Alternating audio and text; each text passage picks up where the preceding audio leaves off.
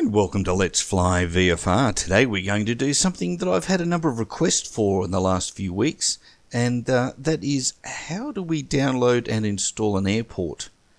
For some it seems a little bit too daunting, so I thought I'd make this quick short video and show you how to go about doing it. So if you need a new airport, I thought Portland International by Mr. X would be a really great one to have a look at. And this is the default version of the airport that you see here now. And it doesn't look too bad, does it? Runways are good, the water's fine, there's some traffic around. There's quite a bit to be seen there. Go around over the water.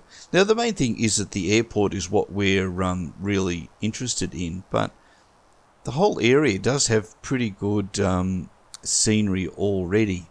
You've got all the town over there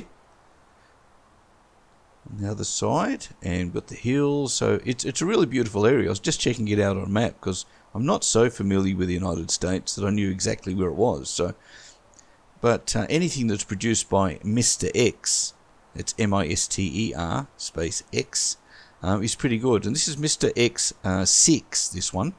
I'm not sure what the numbering is. So let's go and have a look on what you need to do to make this airport look amazing. Although it's not too bad. So we need to go to xplane.org and have a bit of a look through here. You do need to log in, which is no big deal. It doesn't cost you any money. There are a lot of payware and stuff available here as well, but there's a lot of freeware. So you can have a look around here. You can have a search for the airport you want. This is all like the most popular items that are available at a given time on this page. So if you have a look, we've got KPDX, Portland International. 1.5 is the latest one. So we're going to grab that. You can see I'm already logged in. And we go down to download. So yeah, Mr. X. You can see all the different work that he's done. It's just amazing. And once we get it all installed, I'm sure you're going to be very impressed with what he's done. You can see all the details, the sizes of the files and general information. Down a little bit over here on the left, you can see requirements as well, which I'll pan down to. Now that's important. You need to have a look. What do you need? You need xplane 11, obviously, and then you have his own objects folder there. You need to download that if you don't already have it, or you can go to Mr. X library list and get all his libraries. There's a whole lot of stuff that he has, but you don't need anything other than that one single library. And installing the library is exactly the same process as installing the airport itself. So let's go ahead and we'll get it all loaded, and then we'll head over and install it. I'll save it down to my desktop, and then we'll go to the next step. So here we are on the desktop, already got it downloaded. I've got a couple of files sitting here, so I'm just going to use ZZip, but you can use any program that will do the unzipping for. WinZip's another one that's popular, but there's a few out there, and we just uncompress them essentially is what we're doing, and they will sit up here on the desktop. Now they don't sit next to the one you've just done, you have to go find them again. They're both sitting there. So we'll do the library and the airport. Now the library I'm pretty sure I have already, but nothing wrong with updating it and just see if there's anything new. So there we are. We have the two folders that I want to update. Now with the scenery library, when we do that, it may not actually show up because it's already there, and this is just going to probably overwrite what's already in place. So the next place you need to go is your xplane 11 directory.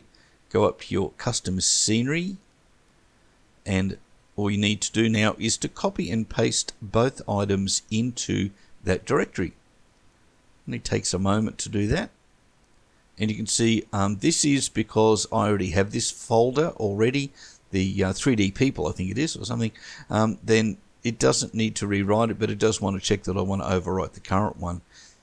I find that now and again some of the files do corrupt in some of the different libraries. So anyway, going through, this is just all listed out. You can see my ORTHO for XP files there. You'll note that they're shortcuts. I don't actually save the scenery or the ortho scenery on my mains SSD. I save it over on my 1 gig drive, my hard drive, because it just doesn't make any difference, and I save an enormous amount of space on my SSD. I do have a video on how to do it, but it's essentially if you download it, put it on another drive, and just create a shortcut. So here we're going to go. I'm just looking for my scenery ini file. Having a bit of a look. There it is there. And what you do is just double click on it and open it up, and you'll be able to edit things that you need to do in there. We're going to do that in a minute, but it's important to remember that it's airports on the top, then your libraries and your scenery, and then your meshes go down the bottom as that graphic was. If you're not sure, duck back and have a look at that graphic. This is inside my scenery ini file, so you can see I've got all these airports at the top. And as we go down, we've got lots more airports. I have got a lot of airports. I've built a lot myself as well, a lot of the Australian ones.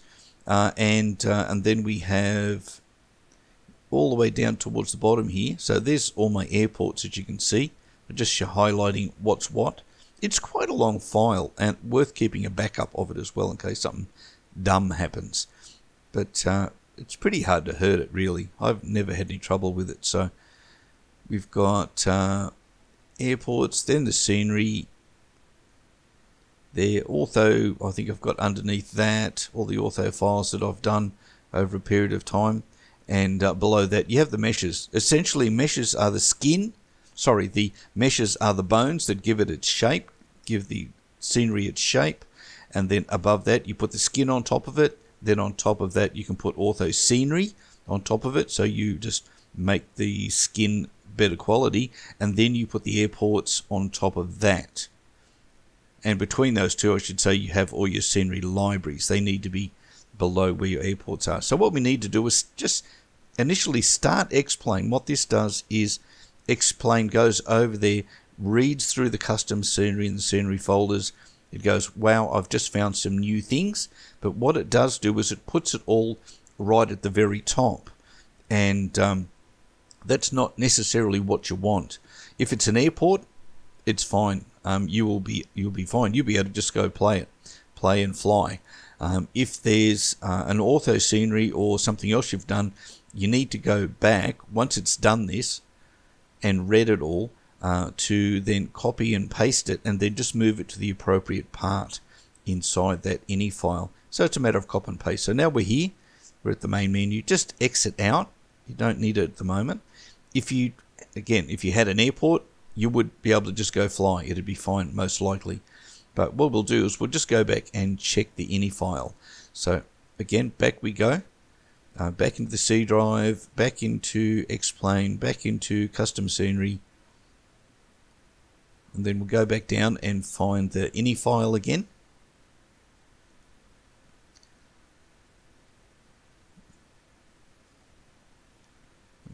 There's a lot of stuff hiding in here.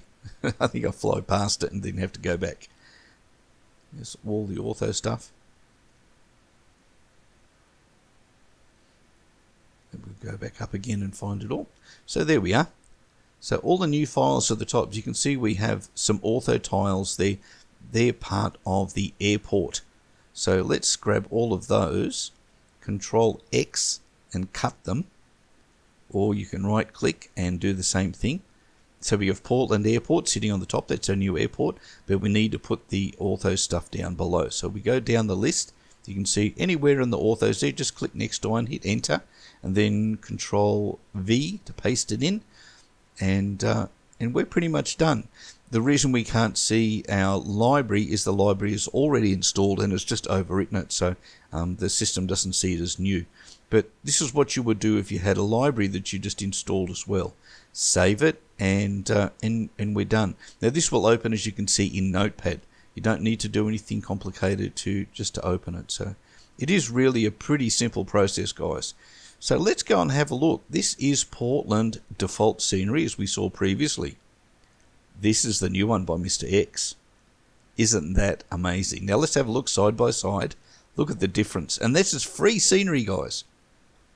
And this is the real airport. This is a photo of it. So that is just awesome, isn't it? It's a great amount of work he's done. So if you want very top quality, mostly freeware airports, chase down Mr. X's software and his files and download them. He does have some payware ones as well, but this is just amazing. Look at the quality of that. If you were flying in there in your sim plane, I'm sure you could be nothing but impressed by what you see there. So let's just have a look around at the whole file, because there's so much work done. The lines have been changed on the runways. The textures on the runway have changed. They're actually been made darker. Then you have the main, what we call the pan, if you like, is where the aircraft are all parked, all the cars and the greenery and everything that's gone in there. And then you can look across to the cityscape in the distance. So look, it's just beautiful. I haven't done a flight here yet though, guys, so I'm sure I'm going to be doing a flight real soon, and we'll have a look at it from the air. So I hope that was helpful. It is a simple process. It's not complicated, guys. A few people seem to think it is, but it's not. So if you enjoyed the video, as always, please feel free to subscribe, like, comment, send me messages.